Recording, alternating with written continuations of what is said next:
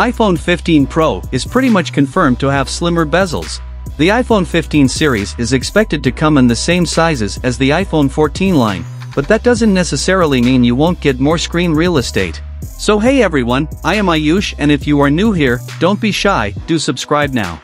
The iPhone 14 line consists of the 6.1 inches iPhone 14, 6.7 inches iPhone 14 Plus, 6.1 inches iPhone 14 Pro, and 6.7 inches iPhone 14 Pro Max. Leaker Shrimp Apple Pro, who has been an accurate source of Apple info in the past, had previously said that the iPhone 15 Pro models would have thinner bezels than their 2022 counterparts. The iPhone 14 series includes 4 models: the 6.1-inch iPhone 14, 6.7-inch iPhone 14 Plus, 6.1-inch iPhone 14 Pro, and 6.7-inch iPhone 14 Pro Max. A reliable source of Apple-related news in the past, Shrimp Apple Pro, had earlier disclosed that the upcoming iPhone 15 Pro variants are expected to feature narrower bezels compared to their 2022 equivalents.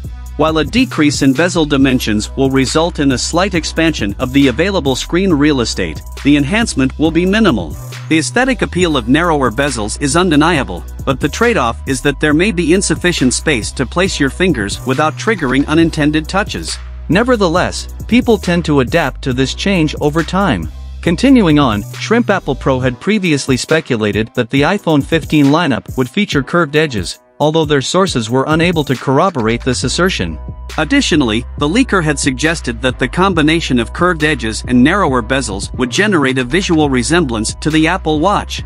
According to earlier rumors, the entire lineup will have the dynamic island interface instead of the notch. The handsets are also rumored to do away with the Lightning port and physical buttons. It is expected that the regular models will retain the 60 Hz refresh rate and could be equipped with the A16 Bionic chip.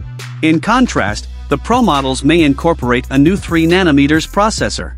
The top-of-the-line model, which could be marketed as the iPhone 15 Ultra, is very likely to include a periscope zoom camera, which could potentially make it the premier camera phone of 2023. Finally, what are your thoughts about it? Do let us know in the comment section. Hope you liked and subscribed to this channel.